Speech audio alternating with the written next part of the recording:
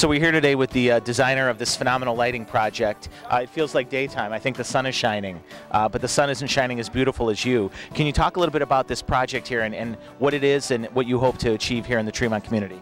Actually, nothing's done without a community. There's been 600 individuals coming in a room, and lifestyle is a huge piece about Cleveland, keeping people here. The number one thing they wanted was lighting to feel more comfortable walking around neighborhoods, and their number one most favorite neighborhood is Tremont.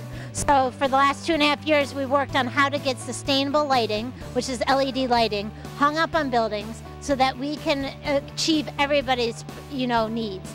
Great lighting, sustainable fixtures, $20 a year for pricing. So is this something that you could do in more places than just right here on this building, and how could you apply it up and down the street? I heard rumors today going into Tremont West that there could be a way to multiply this if this was successfully taken off. So it's very duplicated.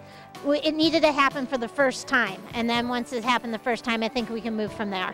Some people tell us that you actually are not a lighting engineer, but that you have another profession. Is that true? I work at U.S. Bank, and I'm a commercial lender. I deal with middle market companies between $10 and $50 million. Nobody knows that, but yes, I do that. Yes. But this project was probably harder than some of those loans that you did. I think that's true. In the last 2 days, I've lived in people's basements. I've negotiated the biggest negotiations in all my business life. So I'm glad we're here, and I'm glad the lights are up, Zimmerman. Ladies and gentlemen, Kylie and Aaron Smith, the dynamic duo, the powers of Tower, the lighting Leos. We are so lucky to have them in Tremont. We love you. I'm Christy Wilder, and I've been a member of 10,000 for 3 years. However, I have not been super involved in this project, but I know this has been in the works for 4 years. And these lights and the design of the lights have all been donated by local businesses, and the money has been raised organically and locally in Cleveland. So here is Colleen. Hi, I'm Colleen Zupan, and I've been involved with 10,000 for a little over 3 years now. The idea really came out of a session from community members who thought about ways to improve Cleveland. And thinking about our neighborhood, we thought, what a better way than to light up Tremont. So after 3 years of meeting and greeting and introducing this idea to a lot of the community, local business owners helped us raise enough money to add 17 LED lights throughout Professor. And what a great way to help make our community safer, and a nice way to really keep Cleveland growing and believing. So thanks, let's keep it going.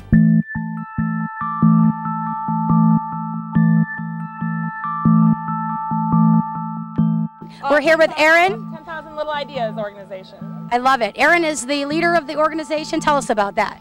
We started the project 2.5 years ago when 700 Northeast Ohioans wanted to improve Cleveland's lifestyle because they thought it wasn't safe enough to come to Cleveland because it wasn't well lit.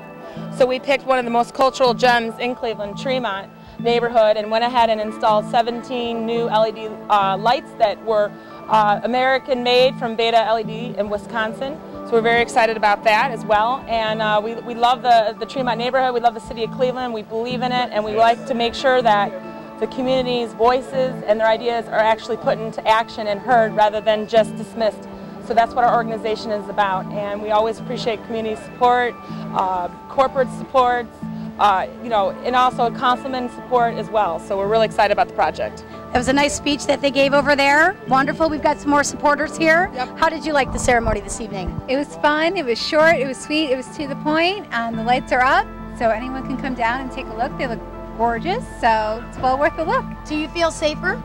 Yeah, it's great to see this happen in this beautiful community, and it's a 2.5-year project, a lot of effort by a lot of people, but it shows you what you can do if you put your minds to it, and that's what 10,000 Little Ideas is all about. I think it's fantastic. And I feel safer. I mean, it wasn't like Tremont wasn't a safe community, but I think with better lit street, people can walk up and down it and not feel like they're in a dark spot and have to feel like they might get, taken. Right. But also too, 10,000 Little Ideas organization fully funded this project, so the residents, all they had to pay for is electricity bills. So we went ahead and helped install them on the buildings as well. So in 10 years from now, they'll spend maybe $100 on the LED bar to replace it, which is pretty unique opportunity for the concept of LED. That's fantastic. And I will tell you, I couldn't find a parking spot because it's so crowded down here in Tremont this evening. And I am parked 2 blocks away, all the way down the street, probably in an area that wasn't very well lit up, but now is. And I felt no problems, safe as could be. So congratulations, it's doing its job already. Already this evening. Well, congratulations on a great project. This is Michelle Delozier with Real Talk. Wait for our next segment. We'll see you then. Tremont's a great neighborhood for kind of a great project with lighting up the buildings and making Tremont more brighter, even a safer, great neighborhood what it is. Thanking the Councilman Sipperman to support this endeavor, Mayor Jackson, all my colleagues there at the city, and all the people here in Tremont that make this a great, great neighborhood. We have some more words, yes? Yes, now the big part of this project is this is the first sustainable LED project in the county for a neighborhood. So it's very cutting edge. It's been a lot of studying, and I know the city has looked into it, but this is the first area that supported it. So incredible stuff. One light on a building is only $20 at max for the year. Allman Electric, Cook Paving, and a lot of partners put in a lot of free time to help us get here today. So I thank everybody. Oh, I thank you too. And I live in Tremont, so I want to thank you and your group for making this happen. Thank you. Thanks to everyone supporting our project. Woo! Thank you, Tremont. Yes. Thank you, Joe Sipperman. Thank you, Smith Sisters. Towers of Power. Thank